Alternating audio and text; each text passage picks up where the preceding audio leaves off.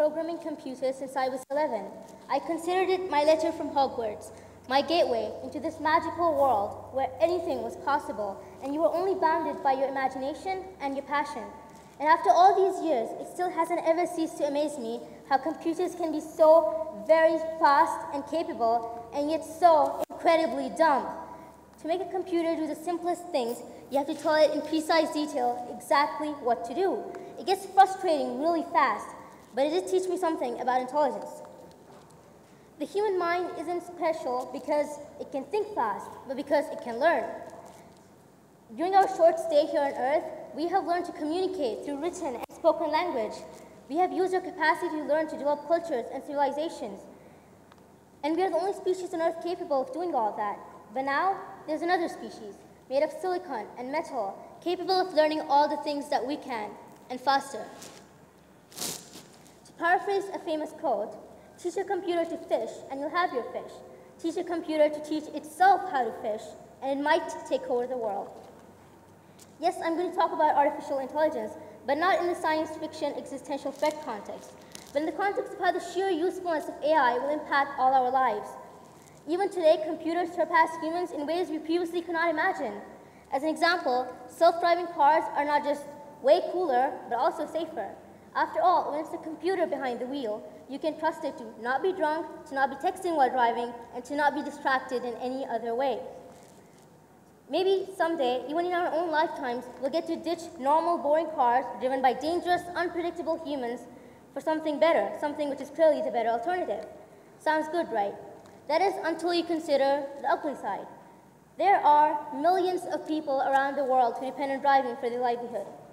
Taxi drivers and chauffeurs, delivery drivers, truckers, and many more jobs will simply become obsolete because of self-driving autonomous cars. And that's just the tip of the iceberg. From factory workers to journalists to doctors, many jobs are under threat. Now, it is important to distinguish between strong artificial intelligence, also known as artificial general intelligence, and weak artificial intelligence, aka applied artificial intelligence. There are many examples of weak AI around us today. Siri, Google's self-driving cars, and Netflix's movie recommendation algorithm. However, strong AI is something more powerful, something a little bit beyond what we are capable of building today. Because you see, strong AI will be able to perform the full range of human cognitive abilities. An artificial general intelligence will be able to do everything that we can and eventually be able to replace humans, not just in specific areas, but in all of them. And many experts believe that this goal will be achieved within this century. So how do we program a computer to learn things on its own and get better through experience? Well, perhaps we can take some tips from the human mind itself. This is a neuron. With its dendrites and axon, it transmits and receives signals and processes them. If you have enough of these together, then you can do some truly amazing things. When you try to recognize the image on the slide, when you try to comprehend what you're hearing, even when you're feeling excited or bored, the neurons in your head are firing to produce that effect.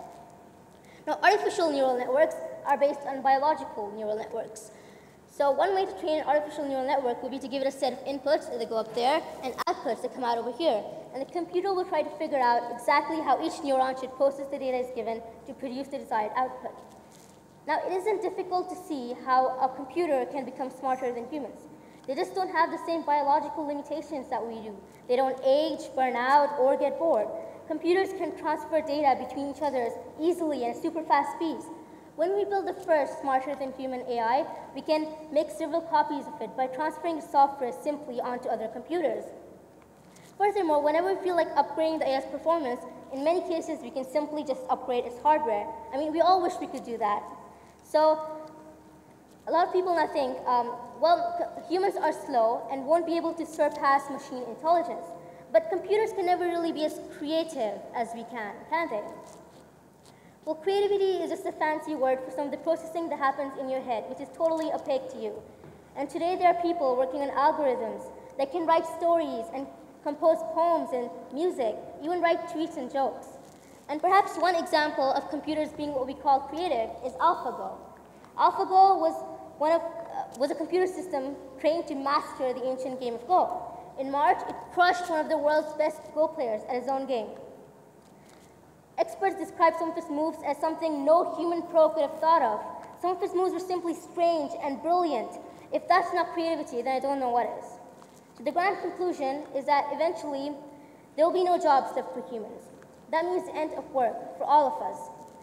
Now, a lot of people think that their lives won't have the same meaning if all of their achievements, all of their creativity, all of their skills can be replicated by a computer. Well, perhaps when we're looking ahead, the future seems scarier and more confusing than it actually is, because it doesn't have to be that way if we're prepared. I think artificial intelligence will affect all your lives and our civilization in a drastic way.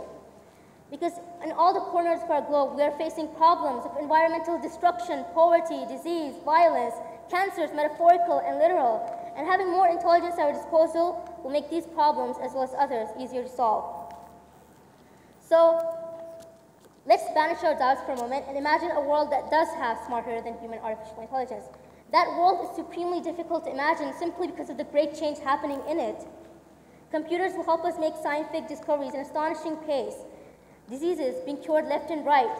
So artificial intelligence will be able to use some of its resources to make our problems a little easier to solve. It can use some of its resources to improve itself, to make itself even better, so it can continue to improve itself. In such a world, humans simply won't be able to keep up with the speed and recursive self-improvement of artificial intelligence. And I believe that such a future is likely, because there is nothing supernatural about the human brain. Whenever you come up with a new idea, have a strange thought, feel a new emotion, your brain is following the laws of physics. It is complicated, yes, but one day we can make something even better, something not constrained in the same way we are, and that something can make even better intelligent machines. And so, intelligence is an awesome tool that can be used for both good and evil. And someone could use easily the capabilities of a smarter than human artificial intelligence to cause great harm, which is why international cooperation will become crucial to avert these threats. But more than that, though, the future beyond tomorrow will require a new way of thinking from all of us. On 5th of June 2016, Switzerland became the first country in the world to hold a referendum on unconditional basic income. It was rejected, but it sparked a discussion. And unconditional basic income is a form of social security in which all the citizens of a country receive a predetermined amount of money from the government, regardless of whether they're employed or not. I don't think we are quite ready for that yet. But as we move forward, it may become the only way for us to deal with the lack of jobs available to humans. So this is something that will happen. And if you want to delay the inevitable, it's time to move away from blindly repeating facts to start processing using them. It's time to stop doing boring, repetitive, easily automated tasks to start doing tasks that require more creativity and thought. It's time to stop following orders like mindless robots and start thinking differently, more creatively, more compassionately. In the end, however, there's nothing stopping us from becoming completely useless in the economy. Everything we can do, computers will be able to do better. And maybe that's okay. In the future, I imagine humans will not have to work in the traditional sense, leaving them time to do the things they want to do. That's a faraway future, but thinking about it helps us realize our own thoughts about the value of the human life. We can't let ourselves be defined simply by our achievements, our skills, or our knowledge, since that can easily be exceeded by that of a computer. To truly embrace the future beyond tomorrow, we will need to rethink what it means to be human. What is the meaning of our lives, and how will that change in the future? Thank you.